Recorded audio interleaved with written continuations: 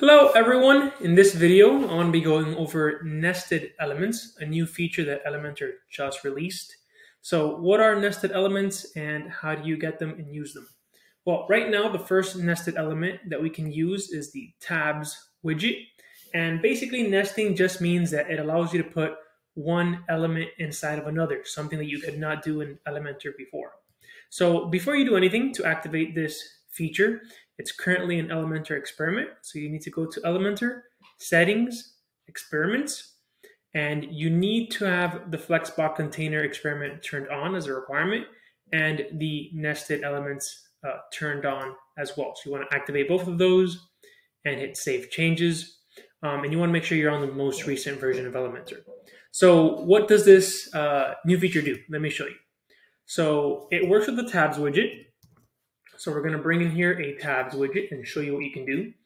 So just like the old tabs widget, you could usually just write text in here. But now you can do a lot more than that. You can actually drag any widget into the tabs widget. So I can put in a heading, I can put in an image, I can create sections in here, we could put in a map.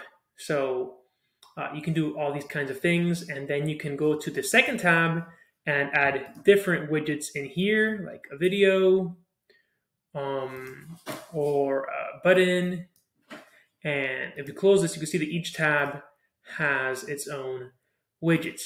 So how can we use these to make our website designs better? Let me show you an example. So if we come here to Tesla's website, we can see that on their website, they have a really nice section here that has different features of the car. And these are actually tabs. So if we click on the first tab, we see it has navigate on autopilot, and it has an animation or a video of that feature. And then you can click on the other ones like summon, auto park. So if you wanted to make this in Elementor before, it would be impossible to do. It would be very difficult. But now with nested tabs, it's really easy. And I'm going to show you how you can do it as an example. So how can we do it? First, let's bring in a new tabs widget. And the first thing we have to do is work on the layout, right? So for example, here we can see that we have the graphic first and the tabs here at the bottom.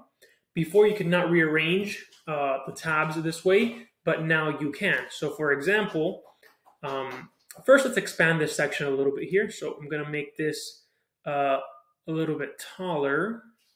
So I'll make this section a little bit taller, like this. Let's do 550. And then I want the content to be in the middle, right here. And I want the section to be a little bit narrower, maybe 950, just so that you guys can easily see everything that I'm going to do here in the video. All right, the next thing we want to do is move these tabs to the bottom and space them out from side to side. So you can do that. So here in the tabs widget, under content, you can set the direction, let's see here, to be at the bottom. That'll put the tabs to the bottom.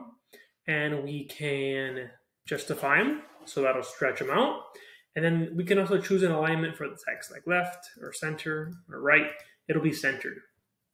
So now we're already kind of looking like this. And we need one more tab. So let's add a tab right there. We have now 4 tabs. Let's call this tab 4.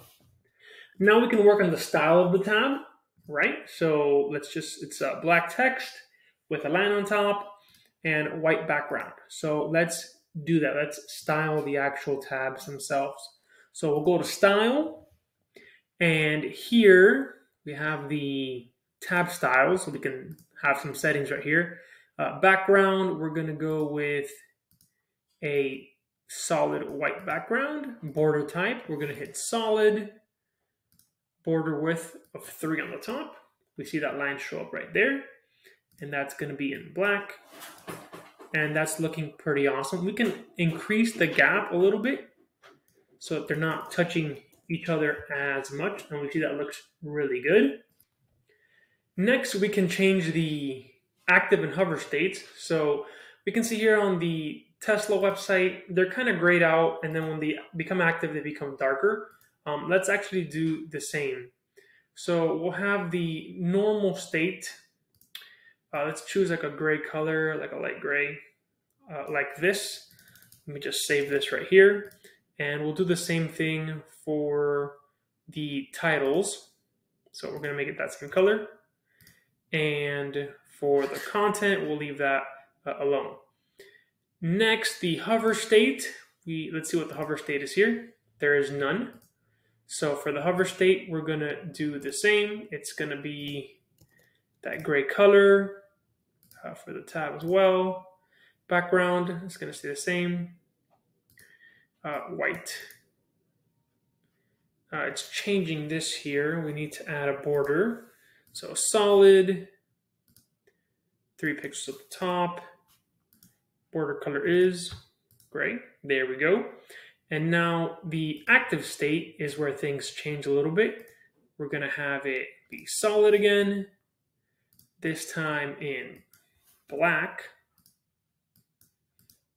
All right. The background color is going to be white still. And the text color, let's do a titles active text color is going to be black. All right, so now when I switch tabs, we can see that it changes just like it does here. So now we have that basic layout set up. Now let's get to the fun part, actually having the content in here. So we can bring in another container, or we can bring in a video widget. I'm just going to do the video widget. All right, so here we have the video, and let's do self-hosted. I already have the video files ready. And let's do the first one here. All right, that looks great. We'll set up this to autoplay, and we're going to loop the video. We're not going to show the player controls. And there we have our first video. Now let's go back.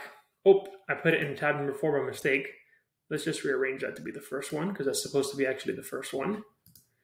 Now, the second one, let's come here to tab 2. Let's add a video widget in here. And self-hosted, choose the video file. Here's video 2. Insert it. And we're going to have the same settings, autoplay, loop, no player controls. And I'm just going to copy this style to use it again. And this is number 2. And let's do number 3, which is this one. Let's do the same thing. We're going to add a video. Add video number 3 here. And the same, let's paste style. And we still need to loop. That didn't work that great. And we'll take this off. And then last but not least, we're going to do the last tab right here, where we're going to add a video. Whoops. You can also add in sections, but we're going to add a video into this tab. And it's going to be the last video of our set, video number 4. Here it is. All right, and autoplay, loop, no player controls. Update. Okay, let's minimize this and see what we got. All right, so here we have the different tabs. And just like the Tesla website, we can do the same animations. That's really, really cool. This would have been really difficult to do in the past. And we can see it works just the same. Now, unfortunately, we can't edit the content in the tabs yet. That'd be a really awesome feature to have down the line, kind of be able to design this a little bit more. But what we can do is add more content to these tabs. So for example, we can add in a heading here. And we can call this, let's just do heading 1. And let's set the font color here and the size.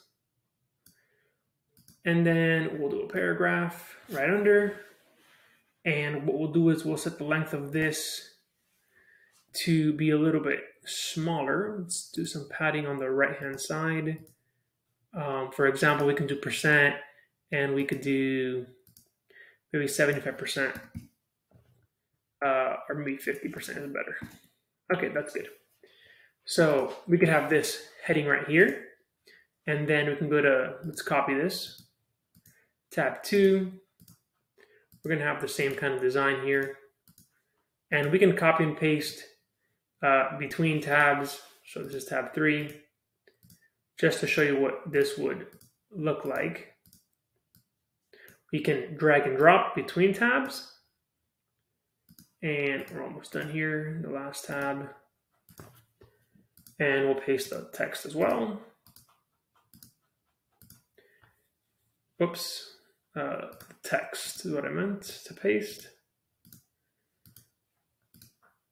Okay, there you go. So let's see what that looks like. So we have tab number 1, tab number 2, tab number 3, and tab number 4. Now, of course, each of these can have different, their own different content inside of it, like we see here, these different stylings. So that's pretty amazing. This was not possible before. Just for fun, let's do one more. We could do a section with another tabs widget, and you could even have a tabs widget inside of a tabs widget if you want to get very creative. So that is something really cool that you could do. You could use this to make a mega menu. You can use this to make all kinds of things. If you want to change the design of this, for example, you could come here and after the fact change the orientation. So let's put it on the left. And we can see here that now we have a completely different layout for the website. So it's a really cool feature. It lets you build anything you want inside of the tabs widget. I really hope Elementor brings this to more widgets, allowing us to do stuff like this. It's really cool. If you have any question, just let me know, and I'll be happy to answer it in the comments. Have an amazing day. Bye-bye.